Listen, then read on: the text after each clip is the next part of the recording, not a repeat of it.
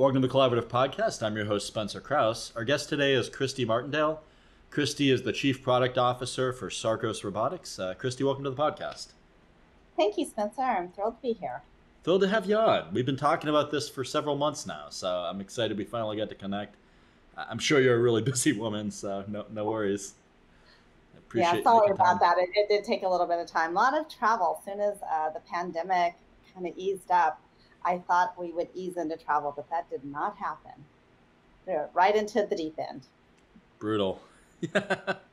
It kind of makes sense, right? I mean, I had a buddy at NASA, and I remember him talking about them compiling a list of, and I say had because he's no longer with NASA, but the reason I bring it up is they were compiling a list of everybody that had their vaccine, and his strong suspicion was those people were just going to be on every conference, every single board meeting, every, like get in the plane. We're ready to send you over there now. Yeah. Here's your hazmat suit. Good luck. Nice. So I wanted to ask you, just because I've never met anybody with your background yet, what does a chief product officer do, and how did you become one? Great question. So Thanks. My primary focus and responsibility on the product side of it as a chief product officer is to set the roadmap and the plan for our product evolution and development. So I have a number of groups under my purview, and the product management team is the product piece of the chief product officer. And they're responsible, that team is comprised of a lot of different people. So there's product managers, there's applications engineers, there's UX design people, there's human factors people, industrial design. And really, when I look at my whole job, because I also have the marketing piece and product marketing and IR and PR, so there's a lot under my umbrella. And the way I like to look at my job is I'm really responsible for making sure that we deliver on the customer's expectations.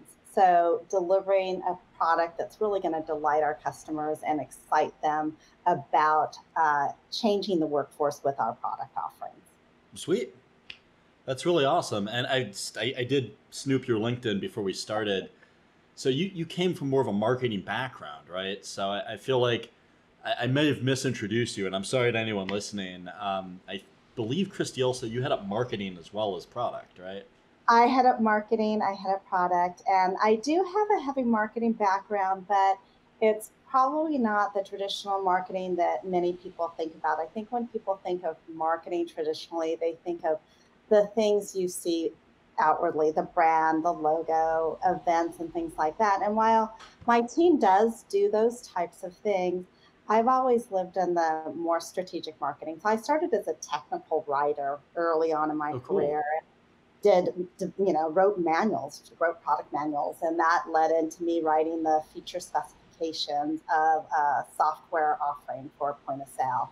And then I ended up doing technical training and implementations and installations of these systems. So my background, I came up through the technical side of the business, not the comms or the creative side of the business. So I'm probably a little bit more of an unusual marketing person, if you will, in that I think most people think of marketing more on the creative and brand side of it.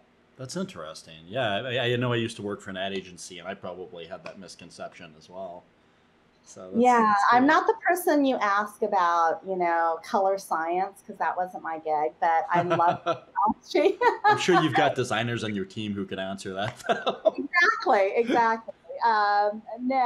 My passion has always been, again, being from I was a science geek. I wanted to pursue science, and then realized I needed to have a PhD to make any money in biology. So tech, I was fortunate to fall into it, and I love it. I love the intersect of tech and humanity and sciences, and really that application and how those things all come together. So I fell into essentially my dream job and being able to work in technology, but also use my analytical skills and writing skills and strategic thinking about how you make all these pieces work to solve a problem.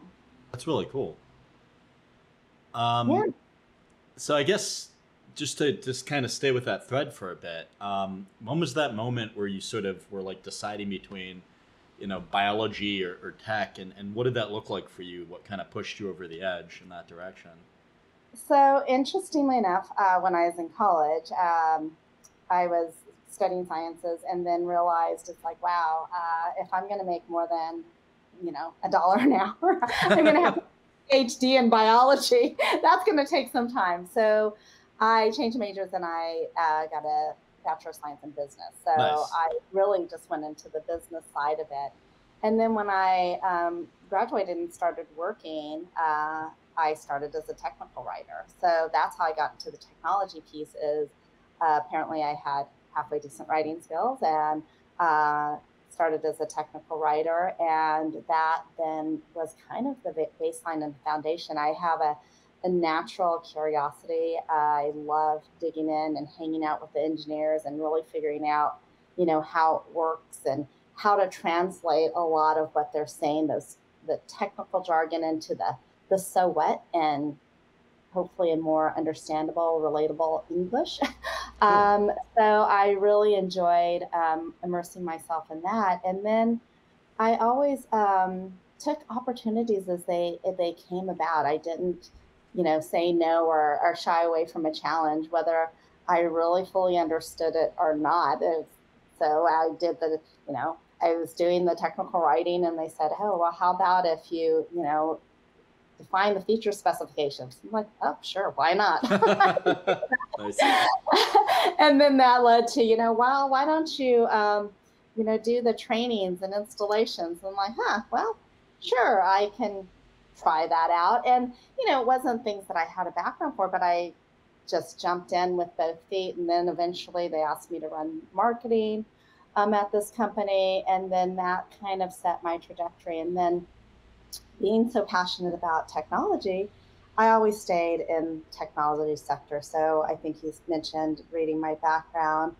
Early days, I started again at point of sale, but I've done point of sale software, supply chain software, e-commerce software, and then even how I got into mobile. I live in San Diego, so I really wanted to get into wireless and understand the wireless sector. So I worked with a woman who had a lot of work with Qualcomm, and then I got a job at one of their companies that they owned with Microsoft. It was a joint venture between Microsoft and Qualcomm.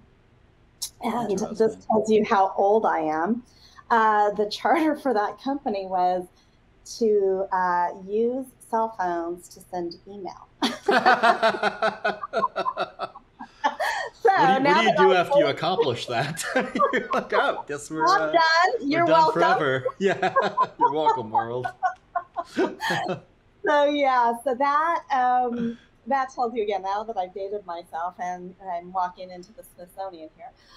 So yeah, those were the early days of mobility and technology, and then that company Qualcomm bought it out and was pulled everything into what I call the mothership, so the core Qualcomm company. And again, there, my career, same thing. I would have an opportunity and I would just do that more. And I'd really try to dig in and understand and go spend time hanging out with the engineers and seeing how things worked. And also having those relationships across organizations. So when I got into Qualcomm, I was working on one of their earlier businesses that was a little bit more staid. It was their cash cow. It was really had funded. It was their original business, but it was a little bit slow moving for me. Yeah. And I like really hyper competitive, hyper fast growing markets. And so Qualcomm was really great. And I would say they don't really go and compete in markets. They create markets because the technology is so bleeding edge. And so got a call one day from somebody that I'd worked with at Wireless Knowledge, which was the email on phones company. And they asked me to come set up the whole marketing for a broadcast technology that the company was building. So did that for about 7 years. And again, as I worked with people and as I just took on new challenges, I would get more and more. At one time, I explained it to somebody. I don't know if you're a cook or not, but I love to cook. So you know the difference between cooking a lobster and cooking a frog, right? So the frog you put in the cold water and it stays there because it doesn't realize anything's coming, and you turn on the heat and eventually the frog is cooked. Well, that's kind of the way my career was. They just keep piling things on. It's like, oh, hey, do you have time? I need you to work on this, or can you do this? Or, the famous, oh, I just need you 10% of your time when you had 0% of time to give to anybody. But you're like, all right, I'll help you out. And then all of a sudden, the next thing you know, you have a whole new division that you're responsible for. Oh, jeez. So at times it was when I try to explain my career or my job at Qualcomm, they'd ask me what areas I was responsible for. And when I got through the list, they go, oh, your job kind of doesn't make sense. And I go, no, it really doesn't, but I love it. Every day was different and a new challenge. That's awesome. So you were just good at stuff and you kept getting piling on is what it sounds like. And I think it's passion. Yeah, good. Or, really, there's not even 100% in my world. It's like, I'm all in. I'm 120%. I really like to attack those challenges. So it's not easy for me to just kind of partway do something. I really have to dig in and understand it and really help to solve the problem. And I think that's one of those things that people valued, I think, in my career, and that I was helping them to be successful in what they were trying to accomplish and achieve. yeah, it makes a lot of sense to me. I know I want to work with somebody that cares about what they're doing pretty much every single time. So that's Yeah, awesome. exactly. And so that after I had a great career at Qualcomm, did all kinds of amazing, wonderful things. It's sometimes I think back and I pinch myself. Now you hear about augmented reality as an example. Well, I launched, it was called Euphoria at the time. It's now part of PCT. And that was, I don't know, maybe God, it had to be 12, 13 years ago, which again, dating myself. And now to see those things come to life in a Well, the more main. technology's gotten so good in the last several years. Absolutely, absolutely. But I remember being on that forefront, and we're sitting there going, okay, so wow, what do we do with this? How are people going to use it? And creating those visions and creating that environment and creating that story and that evolution that helped create that demand and draw and helped people realize where that opportunity or where that technology could help be an accelerant or a supportive role in their business growth is really So exciting. how do you do that? How do you take a tech that doesn't even really exist yet and project like markets for it? It's funny you ask. I remember when I was coming into Sarcos, I was talking to Ben Wolf, who was the CEO at the time, and he asked me something similar because we were still developing products at Sarcos, and he goes, well, how are you going to, it doesn't exist yet, we're still working on it. And I go, well, if we're being honest, Ben, for the last 13 years I've marketed air, right? What is CDMA or 5G? Or it's just like I've marketed air. So That um, fits. for me it really is understanding the tech first, right? And often the engineers have a vision and they can really help in the applicability. They talk in technical jargon, but if you speak to them long enough, you get what's the so what? Help me understand, or tell me why that matters, or what problem is that solving? You learn to ask the questions that are going to get you the answer you need. Nice. And you take the pieces of their vision and then you scan the market. You really look around and see what's out there. You do your market analysis, your competitive analysis. Is there somebody already solving this problem? If so, how? And then if what is your differentiator? Finding that white space of opportunity that you can go attack. So you put all this stuff in the blender and out pops your plan and your strategy. If only it were that easy.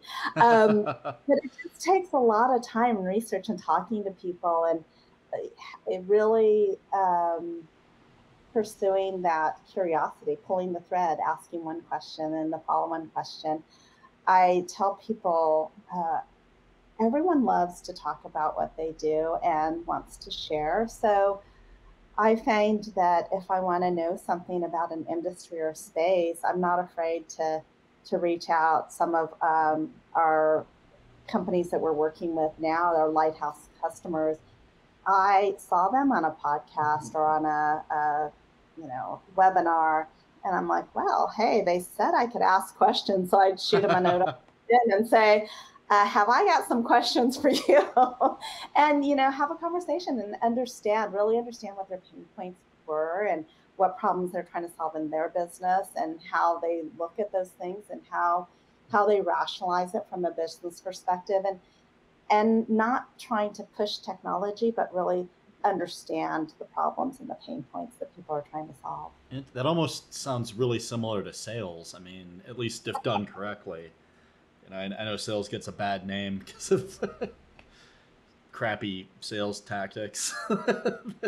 Well, certainly it's all part of one big team, right? Like sales and marketing are work closely together when they're trying to create that demand and pull for the technology. But I do think sales gets a bad name because I think people think of the used car salesman, right? People always go back to that, and yeah, that I don't think is the way. Certainly not how I remember I was shopping the real estate market like a year or two ago, and I was looking for investment properties, and this agent asked me, she's like, what's your price range? And so I told her, and and she's like, all right, well, what neighborhoods are you looking at? I'm like, what's going to earn me money on a rental property? She, so she shows me this one place, and I don't think she really understood my market, because she was like, well, just, isn't it beautiful? I'm like, I don't care how beautiful it is. What does the market for renters look like in this particular area? And she said, what do you mean? I'm like, are they students? Are they nurses and doctors? Are they, young professionals, the teachers? Like, what does it look like? And she had no idea. And then she had the balls to show me an exclusivity agreement. And I'm like, why would I ever sign that? No, absolutely not. But then for every, person like that, well, maybe for every like 3 people like that, you get one really, really awesome professional that, acts as an advocate for you and listens and talks to their own engineering and tech team and understands what you need and helps you get it. And so I feel like that's maybe the difference between the type of business tactics you're talking about and the type that people associate with, used car dealers and stuff. Yeah, I think we've all experienced that, right? And it's like when I don't know if you garden or if you call it yard work, but it's the same thing, right? Marketing or selling, you don't feel like you're being sold to, or you're not being marketed to if it's something you need and you want. So you call it gardening if you enjoy being out there. You call it yard work if you don't like it. It's junk mail. It doesn't appeal to you, and it's not, addressing your needs and how you're thinking and what your challenge is. It's then junk mail, right? Yeah, it makes sense to me. It's useful and informational. So do you believe, like, and just to kind of follow that thread, do you think marketing emails can ever have a place, or do you think that's superfluous and not really a good tactic? Well, it's interesting you say that. I think so AI is a big deal now, right? Sure. And I think one of the challenges with marketing is, in some cases, the automation is so good that it's probably very difficult for people to market to me because I see it all the time, right? And I know it's like, okay, a bot sent this, delete, right? So in fact, unsubscribe, block, get out of my inbox. Yeah, and but it was interesting because I very rarely respond to them. But again, if it resonates and it speaks to a problem and a pain point you're having at that time, you likely will, or you'll send it to somebody who will address it, right? And so I think it is, if you understand your audience, if you're really segmenting your message, if you're speaking in terms that are value and benefits to them, and that requires homework. You can't just guess, right? That means you're talking to the target market and you're really digging in and understanding how you might have a value proposition for them. And when you're able to pull those things together and really speak to them in their language about their pain points and how you are helping to address those, it's a different exchange and it's a different dialogue. Interesting. So you'd still, in that case, be doing cold outreach, but it would be much more researched, and therefore you would increase your probability of success, and also, maybe be more courteous to the recipient. Could be. And, cold outreach, we do things a little bit. We don't do what I'd call shotgun marketing. So we're not a consumer product. We Sure. don't do broad advertising. We don't need an ad in, on CNBC or whatever, that because our products are very specific to specific markets. So what we do in the product marketing side and product management is really understanding that customer journey. And as part of that customer journey and the audience, and who is it? Is it the operator and the user of the product? Is it the economic buyer? Who are the decision makers in the journey, right? And then we really go through and understand each of those decision makers, there's something that matters to them. So if it's the economic buyer, say a financial CFO, they care about the ROI. How are you going to make me more efficient, cost less money, whatever those drivers are for them.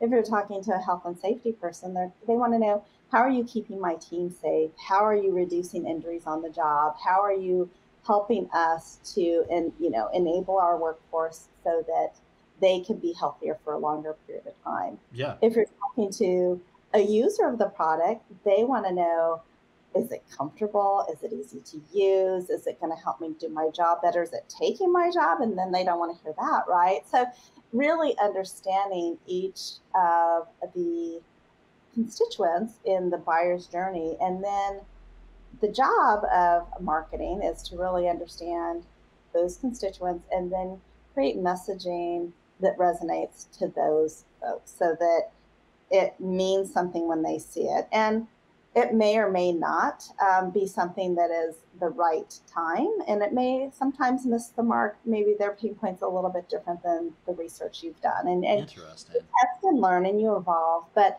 we don't just do everybody. We really try to understand the market, understand the journey, understand those targets, and then you go and you say, okay, well, it's going to be the person that's going to buy this is the health and safety person at this type of company, and the company size might be between here and here, and you focus and you find those people, and then you do outreach to those. Cool. That makes a lot of sense.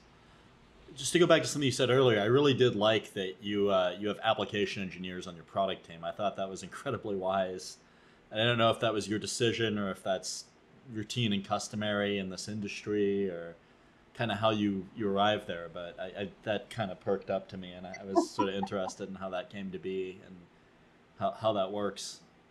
Well, how did that come to be? Well, and I don't know what's customary in our industry. What happened is when we were first transitioning from an R&D company into a product company and a commercial product company, there was really need to have very finite product definition, right? And to do that and to have agreed upon plan of record for a product, we needed a product team. And so I pushed and pushed and said, we need a product team. And I wasn't pushing for me to have it. I was pushing because we needed it. And then that makes sense. Might have been my boss telling me to shut up and said, okay, go solve the problem then. And so, again, sometimes it's the mouth and you get more work. But anyway, yeah. So part of that, I identified somebody to come in and we worked together to define the product management team. And as part of that, as we're going through evolution, and our customer base is pretty varied. And again, in understanding what that customer need is, there's two reasons we have apps engineering in my organization. Well, I don't know that it's primary. They're both pretty equally important. One is really understanding the customer and the customer use case and the task breakdown to make sure that there's a good fit for the product to help them solve their needs. So helping them understand product capabilities, really understand. And when I say task breakdown, it's really going through their workflow and understand, okay, does this fit here? Does this fit there? And then the other part of it was making sure on the things that didn't require the deeper engineering group, we could keep the engineers on task, right? They didn't have to be distracted by marketing or sales or product people asking all these questions about, oh, can we do 2% turn here, when an applications engineer could quickly go do that work. So they're a little bit of a bridge to help bring that technology, that technical analysis in, and help buffer the engineering team from having to chase a bunch of. No, it makes sense. I mean, as an engineering manager, a lot of times I'll have the engineering team just asking me to keep various stakeholders off their backs. And so it's kind of funny how it seems to pervade like every company. Yeah, absolutely. Especially tech companies, right? And yeah, and I think engineers love to talk about their work, but then at some point they realize, holy cow, I can't get anything done because all these people are knocking on my door. Yeah, exactly.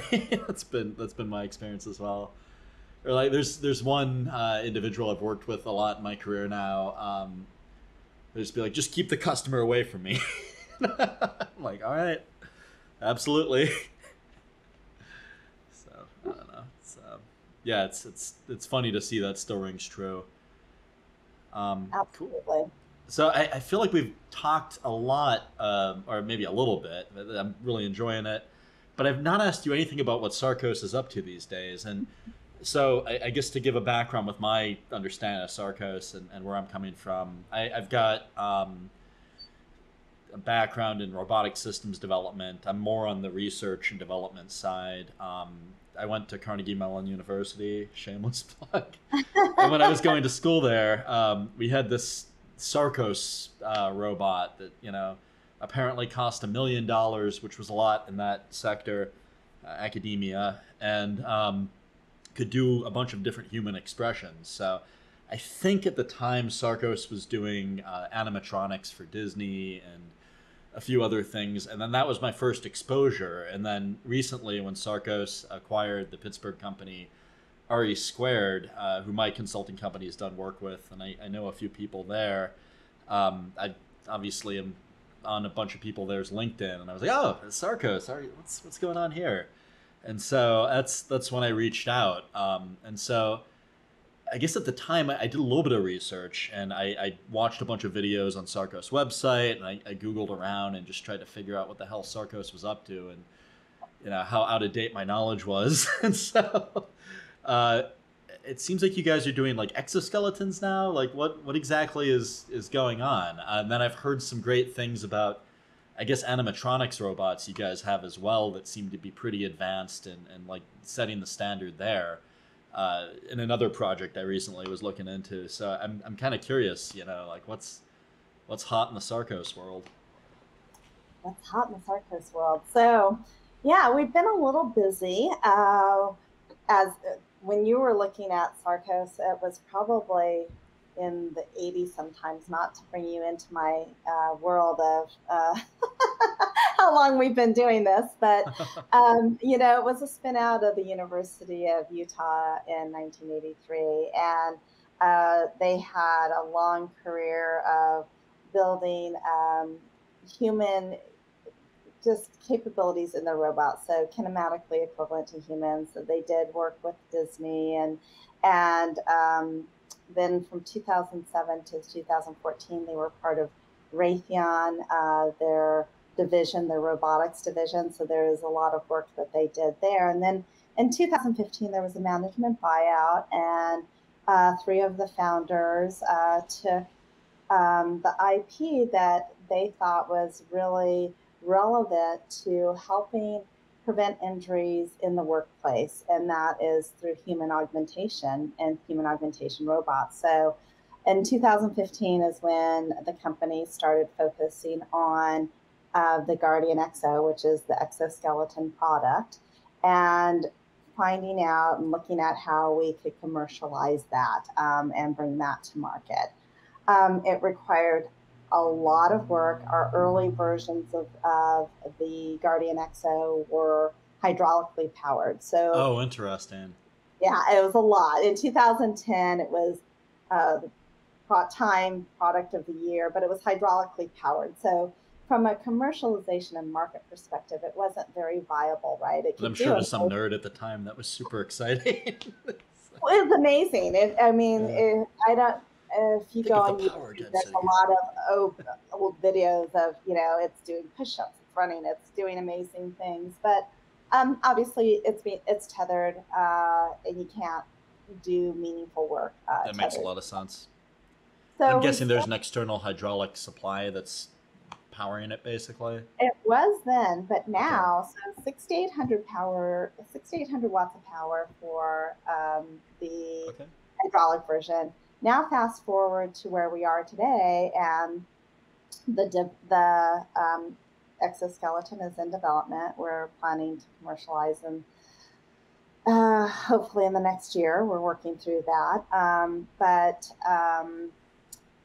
it's now about 400 watts of power for full operation. So that's Nice. equivalent of your television I'm set, guessing you right? peak higher than that, but that's like your normal operating power. It's doing normal work. It's Okay, 400 yeah, makes sense. watts. Yeah, That's yeah, impressive.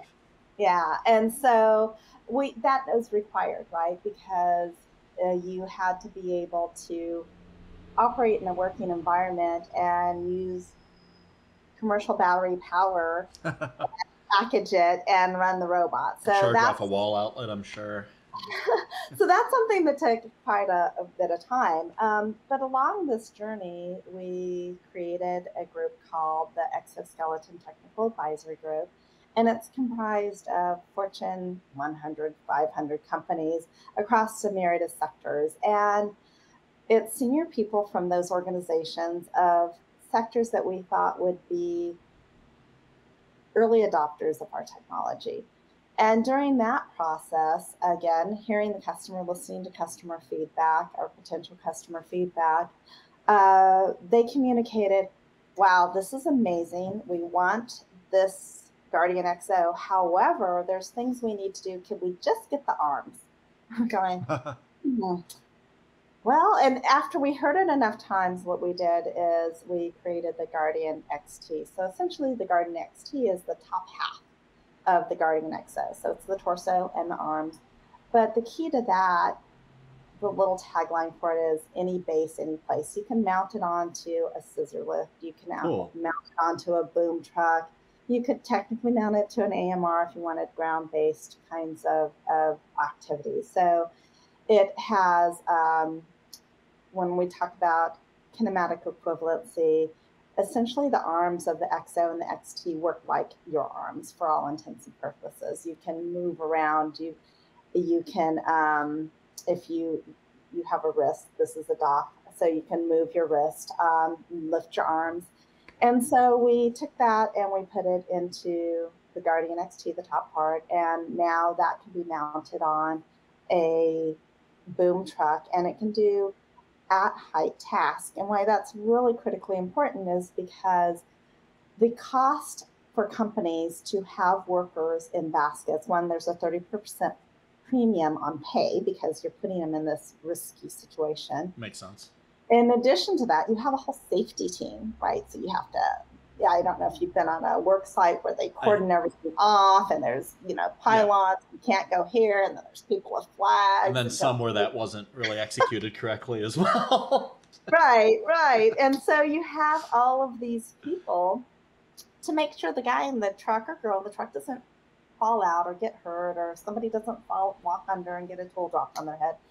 And so that's how the Guardian XT was derived. And Cool. so it's teleoperated. Somebody can be remote, out of harm's way, and it can do tasks such as, torquing, or it can do cool. vegetation management as an industry we're looking at. So interesting. Going to cut trees, while that doesn't sound as challenging and dangerous, it is, because you're cutting trees around power lines. If you think about when you're having a winter storm and the trees are down and people's power is out, and then all of a sudden somebody has to go out and fix that. And often that means they have to cut the branches away from these live power lines. Well, that's not a very fun job for a human to do. So really looked at ways that we could take an at-height solution and apply it against many different industries. And so that's what the Guardian XT is designed to do. And that's also something that the Sapien product line from RE Squared, obviously they have a lot of arms too. So we're looking at how we, take all of our products, our product portfolio, and really go back to our core mission, which is saving lives and preventing injuries. That's cool. I mean, having looked at the Guardian line, it's probably the best looking exoskeleton I've ever seen. I mean, it's the technology's gotten so much better. I remember is what I thought when I was watching those videos, just doing the homework, and yeah, I mean, I'm sure that's not by accident. Like, it sounds like Well, no, a it's lot of blood, not. sweat, and tears. It is a lot of that, and it's a continual work in process. But the time is now, right? It took a lot of years to get components to the price point that you could have a commercially viable system, to have battery packaging and power. Like batteries are more efficient, they're more powerful, right? And Yeah, so you could use those. And otherwise, I mean, if batteries were giant, we wouldn't be able to have a more svelte exoskeleton, right? You'd need to makes have sense. something different. And the industrial design, we talked about earlier, there's an industrial designer on my team, and that's important. People, this is a big machine. People have to get into it, and it needs to be psychologically appealing, right? Yeah, You need to uh, want to do I this, love not. industrial designers. When I was going to robot school, all my friends were in the industrial design school. And so, I mean, I read Tom Cully's Art of Innovation when I was about 12 years old. I mean, that field is so necessary, I think, to do good work. And so, I mean, it makes me happy to meet someone else who thinks that too. We, from the very beginning, we really tried to take a customer first approach to the development and our go to market. So that was another critical component, is how you really optimize and integrate the components in as seamless way as possible. That's awesome. How and tell me if you can't answer this, it's okay. But I'm curious. How are you integrating the Guardian line with like the Sapien line? Like, how do you decide kind of maybe we should keep this part here, or maybe we need to keep both lines because we have customers using them, or like how do you consolidate something like that?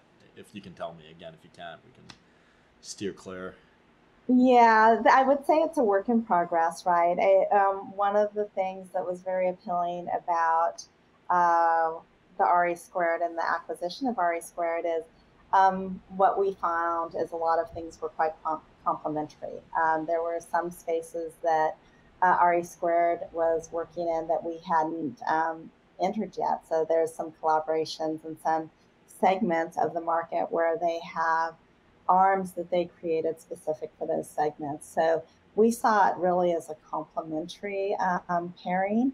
And we're going through the work now of, okay, which of those, like, is there a melding? And some of it is, from a product perspective, you want to look and normalize as much as possible on things that can be shared across product lines.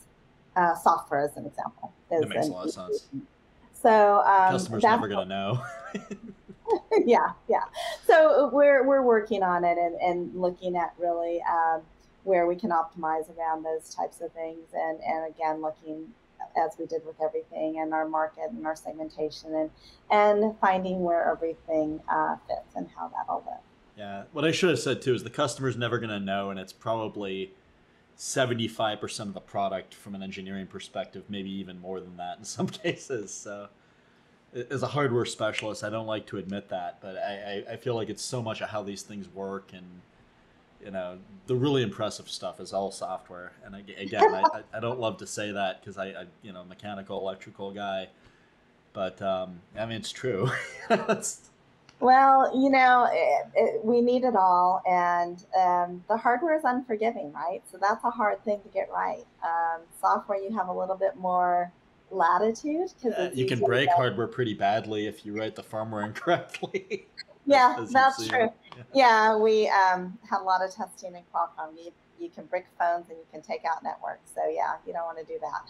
Yep, that makes a lot of sense. And then I don't know, especially my work in university on some of these robotic platforms. I mean, just we called it, I think, releasing the magic smoke at the time, and that term was I popular in never the heard BattleBots community as well. But yeah, if you like shorted a couple of transistors on an H bridge, or which you can't really do on the stuff that's hardened 6 ways from Sunday to keep you from doing it. But in the early days, it wasn't, and to save money as a student, you'd solder up your own thing, and it wouldn't have any of that protection in it, and you'd be frying that. it Okay. the next Yeah, day. we've fried some things. It Yeah, still happens. yeah, and I mean anybody that says it doesn't, yeah. It's part of the development cycle. If you're not breaking a few things, you're probably not trying. 100% agree. I mean, there's like Elon Musk even said something about that recently, talking about like if you don't, burn a rocket every now and then, you're not trying hard enough. And so Exactly. Exactly. You got to push the envelope. Otherwise, yeah, you never know what's possible. yeah, for sure. I mean, you're probably not making something new, so that's cool. So I guess you talked about the Guardian line and vegetation management, and I guess the obvious use case to me, and this is probably from an outdated place of just not knowing as much. It seems like a few years ago, like automotive manufacturers were all talking about wanting that kind of tech to repeat or prevent, sorry, repetitive motion injuries, and maybe to some extent logistics companies as well. But it seemed like the automotive companies were the most vocal on it. I guess what have been your observations as to sort of the hot areas as the market seems to be progressing, and people actually have these out on work sites and are getting to know what they're capable of? Yeah. So what we found, there's a lot of dynamics, and this goes back to even the market and how the market shifts, right? So um, the the the XTAG exoskeleton technical advisory we probably talked about. There were automotive manufacturers in there early on. There's still a couple that are there. And they were definitely heavy proponents of needing um, some tools to solve some of the challenges they have. So our focus is on environments that are more unstructured, right? So unstructured environments meaning it's not assembly line. It's not where you can install a hookah or something that's just Oh, I some see. repetitive motion. So we really focus on what we call unstructured environments. And there is some in the automotive world for sure. I see what you're saying. Yeah, there's things that they need to do that can't be automated or um, are not, if you're in a low mix um, or a high mix, low volume kind of manufacturing environment, then you can't necessarily automate beginning to end. But what happened during the last couple of years is the pandemic. Um, Companies, in some cases, had to redirect their focus. Automotive manufacturers were hit, pretty hard. There's other companies we're looking at early on that they just had to kind of refocus some of their resources and energies into other areas that were maybe more core to their business and Makes some of the sense. robotic things, right? If you couldn't put in something and get rid of 15 people, then it wasn't enough, right? Yeah. And so in some of those cases, those things are changing and coming back. But I would say there's, for us and our focus and where we're looking at is truly those areas where automation wasn't really an opportunity before. If you think about even a tarmac where you're out and there's different things happening with planes or if you're doing repair maintenance on airplanes, there's these things, there's heavy items, there's dangerous scenarios, and it's not the same job every single time, right? Interesting. Or if there's a job that let's talk about maybe surface prep. Surface prep takes a lot of time, and you have to install a lot of scaffolding. Scaffolding's a real pain in a lot of people's, You mean for painting an airplane specifically in this case? painting ships, in if you think about ships, or even tanks, and they have to do scaffolding. Some tanks require that kind of, you have to certify it. You have to make sure that the seals are still good. And sometimes that means you have to remove the paint, and then you have to put a primer, and then to put another coat on. Well, to get the surface off requires hydroblasting or sandblasting or something, and that work is exhausting. And you have to hold these big things. There's a lot of force. But it's not something that you're going to send a ship through the assembly line to be hydroblasted, right? Yeah, of course. And the area might be different today than the one tomorrow. And even the surface, if you think about the side of a ship, the surfaces are different each spot. So you can't really say, push a button and automate, and this is going to happen the same way every single time. The job is dynamic, and the environment's unstructured. So you really need a way to have a person in the loop. And then maybe there's a task within that work stream that could be automated. If we talk about the surface prep area, maybe, okay, I want to prep this area, and you can push a button and that small area gets prepped, and then it moves to the next thing. But there's this symbiotic relationship between man and machine to keep that intellect of the human, and making sure that it can move through those environments that humans are used to moving through, that it's very difficult to teach robots to do so. That's interesting. I've never really been on a shipyard, unless you count like walking into a yacht parking lot in the south of France accidentally. But hey, I need to hang out with you. Yeah, for sure. We're doing it. Yeah, thank you.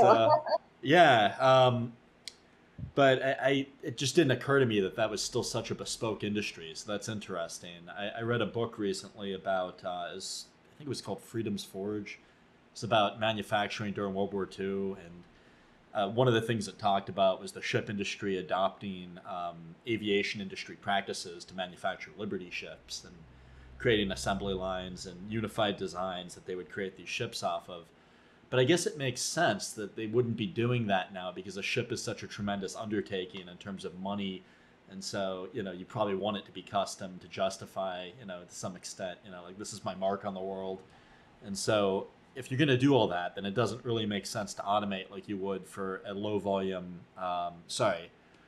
high volume, low mix situation.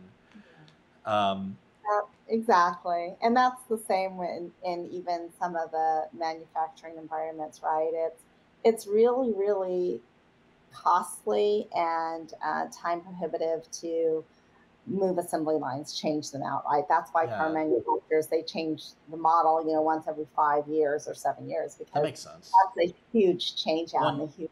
The style of automation I've observed in automotive, and you've seen it too, obviously, from the way you're talking, it's crazy. It's like tons and tons of KUKA and FANUC and Yaskawa overhead on, trains going around. And they're very, very good at that particular, making the same thing over and over and over again, times tens or hundreds of thousands of units. When I worked for Joy Global in Milwaukee, it's a company that makes mining equipment. I think they've since been acquired by Komatsu. They weren't building these things that way. They were like 4-story high mining vehicles that I think they were anywhere from like $5 to $30 million, depending on the scale of the vehicle, and it followed more the ship model you're talking about. And so that's interesting. So if you're trying to build a giant thing, and you only want a few of it, or maybe even a small thing, but I feel like a giant thing is more conducive to an exoskeleton. Like, what kind of lift capacities can you get?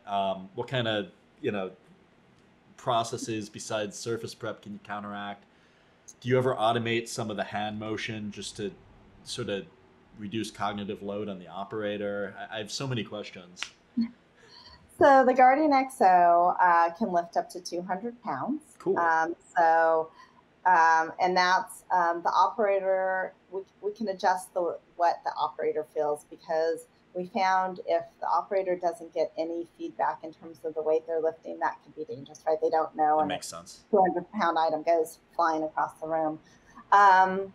There's a lockout function, so the exoskeleton can lift and then hold, and then you can take your hands out and do a very finite task if you wanted. Or you can lift and move. So we're working on powered end effectors. They're 3-finger powered end effectors, and the design and the goal is to use off-the-shelf hand tools. So if you can imagine scenarios where you might need to have a grinder at one point, but then you need to move over to a needle tool, and you wouldn't necessarily have one end effector that did each of those things. It would be easier to have an end effector that operated more like a hand to be able to manipulate those off-the-shelf tools. Yeah. It has a couple batteries that it runs off of, and the goal is for it to be able to run for a full shift. But the way we achieve that is through the batteries are hot swap. Nice. Yeah. Hot swappable, right? So you can just pull one out, stick the other one in, and continue running and continue doing your job. We've also found that people, they have breaks every 2 hours anyway. They're not doing that continuously. It makes sense. The person is standing in the exoskeleton suit, so they don't feel any load. They're not feeling the weight of the items. Some of the systems that you see as lift assist types of exoskeleton types of things, if it's upper body or just a partial body, some of the findings are that the weight gets shifted from one part of your body to another. So the strain or the injury maybe then occurs in another area. With our approach, we feel like that enables all of the weight to go through the exoskeleton to the floor. So it's not moving the weight and distribute it to another part of the person's body. So we think that's a key differentiator. That makes sense. And I would think with a 200-pound lift, I mean, that would hurt my back for sure. You're doing it all the time, right? Right. Yeah. Even once, 200 pounds, a lot of weight. Well, it is amazing the things people do. I feel I have the best job ever. I go out on sites and I talk to these people, and some things blow my mind. Somebody really physically does that. Yeah, that is amazing. And even things you don't think about, surface prep is not just on ships or airplanes. There's when you are driving down the freeway, I never even knew this, but the sides of the bridges that you can see, they have to be finished so that it's not ugly. That makes sense. And so there's grinding, there's sanding, they have to smooth it out, they have to apply certain compounds to it. And that's people up there with tools and machines trying to do that. And if you think about holding something over your head for that period of time, one of the, we looked at things, some of the tools we have, if you ever come out to Salt Lake City, or we'll probably start building them up in Pittsburgh as well. Sweet. They're amazing tools. And you think, oh, well, that tool's not that heavy. But then you go and lift it, and it's a 20-pound tool. And then you think about lifting it and moving it around all day long. You're like, oh, well, yeah, no thanks. And these scenarios, at height, again, is something we're really focused on in the near term right now, because it's a problem that's not been solved well. And we think that we have a great solution for it. But also when you talked about manufacturing, even automotive manufacturing, and you talked about Elon, he's, probably the most highly automated automotive manufacturer in the world. And there's still areas that humans, we used to use these quotes, humans are still being used as forklifts, if you will. Because there's rework areas for automotive that it's not automated. They did something wrong, so they have to change out doors, or they have to change out tires, or there's things that have to be happening in traditional automotive. Things like the cabling and the wiring, those are super heavy, and it's not easy to automate. And some things in automation, meticulous. Yeah, it is. And some things, when we think about, what we're looking at, one of the challenges when you have full automation, if something breaks in that flow, you're done until it's fixed, right? And if you think of I could give you numbers, but I can't because they're secret. Yeah, that's all But good. I the understand. cost to a company when their line is down is extraordinary. So there are times where, some of the solutions we have would fit in those scenarios that you wouldn't even think about.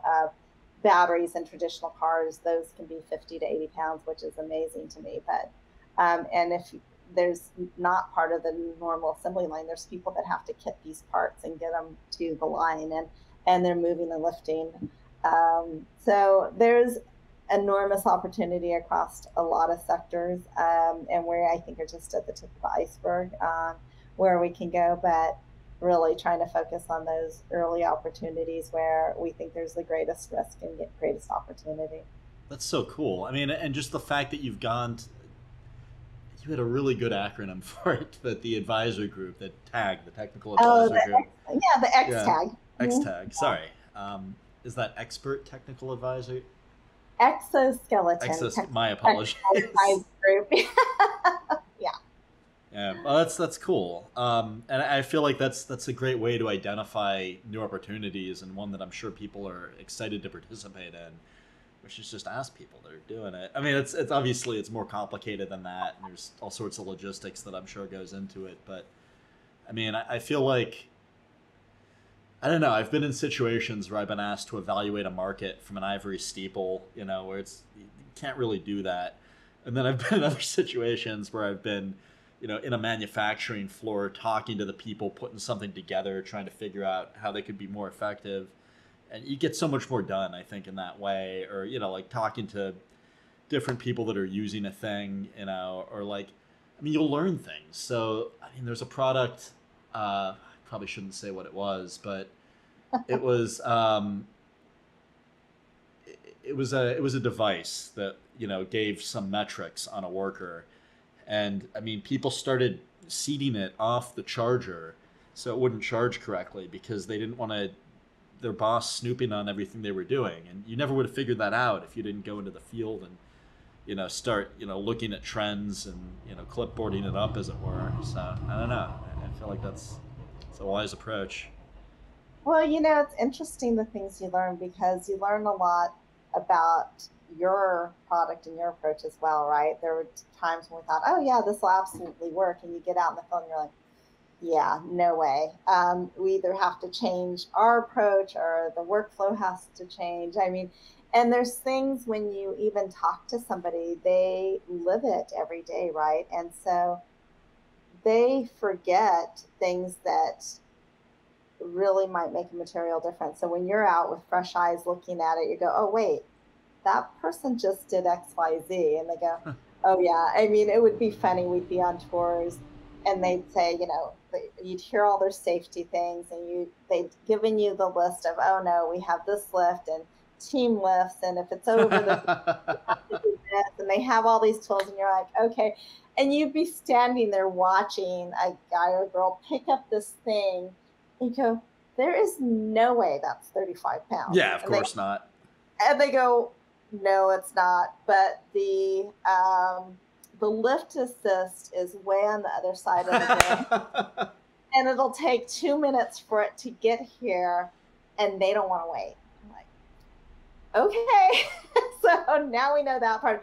So yeah, that being able to see, because you'll see things that either they forget or it's not part of what is supposed to be happening, but really is happening. Yeah, or they don't want to self-report in those cases, I would think, which, I mean, I'm guessing they probably didn't get in trouble for the information you learned, but it's still, you're able to move the product forward in some helpful way. Yeah, definitely. I've got a hunch, and you don't have to answer this, but did the ability to take your arms out of the exoskeleton and do a thing come out of one of those field visits? Or was that designed in from the beginning? Let me think about that for a minute. I think, honestly, it came about as part of the product development process when we were optimizing for some other things we were doing, and we found that helped the operator and also gave them the additional utility. So the lockout was almost like a sticky note accidentally. Oh, great, this works perfect because it helps with other things. And part of it was just really understanding what was happening. And we would have people say, but now I've done this part, or I want to hold this in place.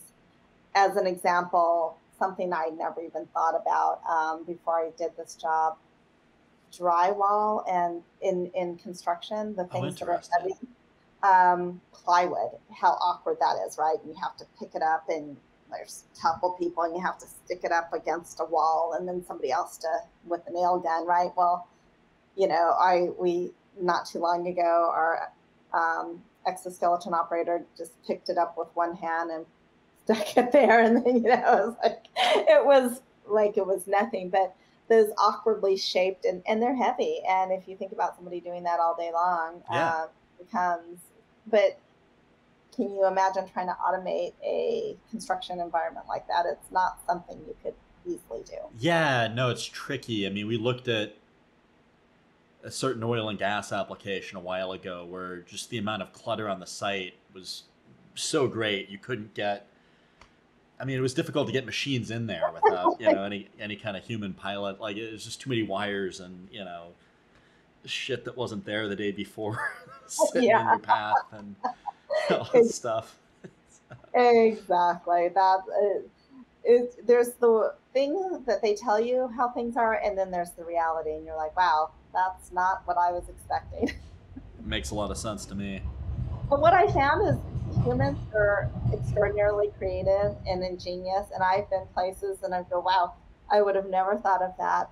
One of our earlier products, the Guardian S, it's a inspection robot, and went out, and when they're doing pre-commissioning of in oil and gas midstream of their plants, they have to go through and check all the lines to make sure there's somebody didn't leave their tools there, right? Because they can. That makes sense. Well, some of the way they inspect some of the pipes is they put somebody on a skateboard laying down and send it through. There is no way. There's no way. But they didn't have a better solution. So it's amazing what people will figure out how to get it done. How do you extract your tools from that position? Because well, they'd have them attached to a rope, like, okay, that makes sense. So they could pull them back out. So that you don't want to go back in there. I mean, it's claustrophobic as all. Oh, exactly. It wouldn't be me. Let's just say. I'm actually looking at something here in the office that required crawling through an 18-inch diameter tube, and nobody wanted to do that job. So. Yeah, no, people do some amazing things. It's really fascinating, but we do try everything we can to figure out how to solve that problem and help them get through the day the same way they started the day, healthy and not in physical pain. Yeah, no, it makes a lot of sense. And it seems like you're doing it with the whole Guardian series. I have so many technical questions I want to ask, but it doesn't seem like the best direction to go in. So, I mean, I could. So I guess with, okay, so the lockout function still seems really interesting to me. Mm-hmm. I'm assuming that's just electromechanical braking, and then you've got some sort of a safety system to make sure it stays locked out. Let's see. That's a good question. I think you're spot on. I'd have to dig into those details to, the actual how they do it. But yeah, it is a braking mechanism. That's cool. So that means that the platform then is statically stable, which is pretty unique for, I know not all exoskeletons are able to do that. So that's incredible. I'm sure it gets their power use way down as well. Yes. There's lots of very cool things that we've implemented. I think we announced it not too long ago. The exoskeleton can stand on its own. It's self-balancing, and that through software and AI. And that came about really, truly because we want to make it as safe as possible. So we didn't want it to, move in the wrong direction or hit somebody. So it won't fall over. It kind of balances itself. So there's some pretty things about. So Wait, if you cut power then, like completely, like took out the batteries, it would fall over? No, it would lock in place. That's pretty cool. We don't want people to get hurt. Yeah, no, I mean, it's one thing to say that, it's another to actually be able to do it. I mean, that, and something that's got the dexterity you're talking about. I mean, I'm sure you know this already, but that's a really difficult, it can be a really difficult thing to do, and still be able to maintain that range of motion. Because, I mean, I don't know, for people listening, like, I would think your center of mass wants to go outside your polygon of support quite a bit to track that and rein it in and have a stable base. I mean, that's awesome. Yeah, part of the design principle, and when we're developing the exoskeleton, and we have other products too, and I'm probably going to get, why didn't you talk about all these other things? But anyway, it was really designed, the ease of use was really super important. And so it's designed to operate as an extension of the human. And that's why the kinematic equivalency was so important, is when you see it operating, if you see the videos, I think some people think that the person inside is pushing and pulling and moving the exo. They're not. There's sensors throughout the suit. We call it the get out of the way controls. But what happens is the Guardian XO is trying to stay out of the human's way. So as the person is moving within 100 milliseconds, the robot is automatically just staying a certain equidistance away from your body part. So it's just cool. Moving in reaction to you. It's not, you're not pushing, you're not pulling. So you don't have to think about it. You're just doing what you would do to perform the task. And the robot is following your motions and doing. Just to make sure I'm tracking, your arms aren't actually making physical contact with the inside of the robot when you're driving it? It's holding on to there's little handles on the inside of where the end effectors are. And that's part of the controls, like you can put in the lock the arms, but those aren't forcing the arms to move. That's really just controls on the power more. Cool. Yeah, that makes a lot of sense. And I would think you'd want something like that for that lock function, so it's super duper deliberate. Yes, exactly. So yeah, it's not there to, it's not like there's a joystick in there saying move arm right, move arm left. It's not doing that at all. It's really just following your motions as a human. But there is controls within there to hold in a certain position. Yeah, that's super cool. So you sort of alluded to some of the other product line. Is that anything else that you feel like is worth talking about? We don't have to go as deep if you don't want. No problem at all. Well, we talked about the Guardian XT, which is a variant of the Guardian XO, right? The top half, and it's tele-operated, so you can be remote. It also has an up to 200-pound lift capacity. So if you're doing heavy things up in a bucket, you could do those things. And then obviously with the acquisition of RE2, we have the whole Sapien product line. And there's a number of different industries that they were pursuing that we're also now as a unified team pursuing. Awesome. So it really expanded our footprint and opportunity in new markets. And what we're looking to do is, it takes a lot to bring teams together. We were both about the same size in terms of number of people. Making sure we don't miss anything as it relates to existing customer agreements. And so we've been working hard against those items, and while still that's arduous.